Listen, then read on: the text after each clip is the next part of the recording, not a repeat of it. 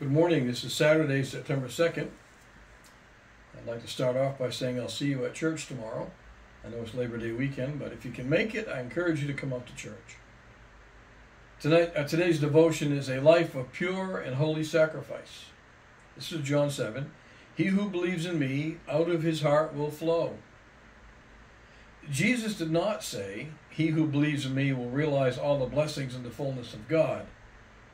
But in essence, he who believes in me will have everything he receives escape out of him. Our Lord's teaching was always anti-self-realization.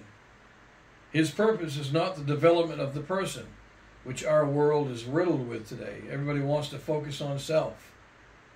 His purpose is to make a person exactly like himself, and the Son of God is characterized by self-expenditure. And that means self dies.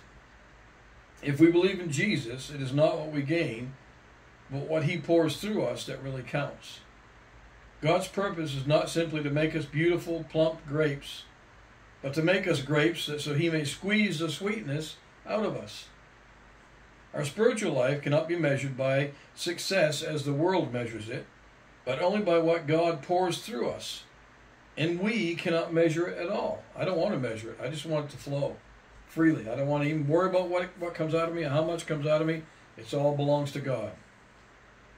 When Mary of Bethany broke the flask of very costly oil and poured it on Jesus' head, it was an act for which no one else saw any special occasion.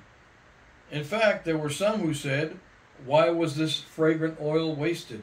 That's Mark 14. But Jesus commended Mary for her extravagant act of devotion to him, and said, wherever this gospel is preached, what this woman has done will be told as a memorial to her. And now, 2,000 plus years later, we're still preaching on it in great passion. Our Lord is filled with overflowing joy whenever he sees any of us doing what Mary did. Not being bound by a particular set of rules, but being totally surrendered to him. And the question I wrote in the margin is, are we totally surrendered to him? God poured out the life of his Son, that the world through him might be saved. That's John 3. Are we prepared to pour out our lives for him? He who believes in me, out of his heart will flow rivers of living water, and hundreds of other lives will be continually refreshed.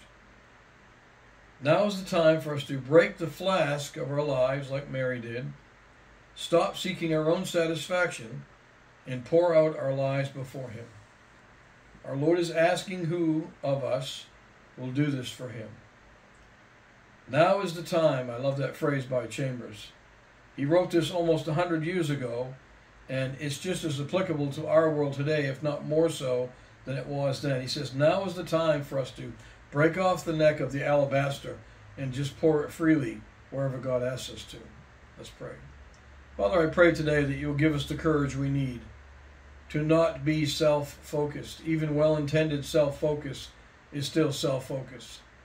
But Lord, let us break the neck off the alabaster jar and pour it wherever you call us to pour it. And we'll do so in your name. And let us be free, Lord, that we cannot measure what comes out of us that's through your hands. We just stand and become the conduits through which you flow. Give us the strength for these things, we pray in Christ's name. Amen. God bless. I'll see you tomorrow.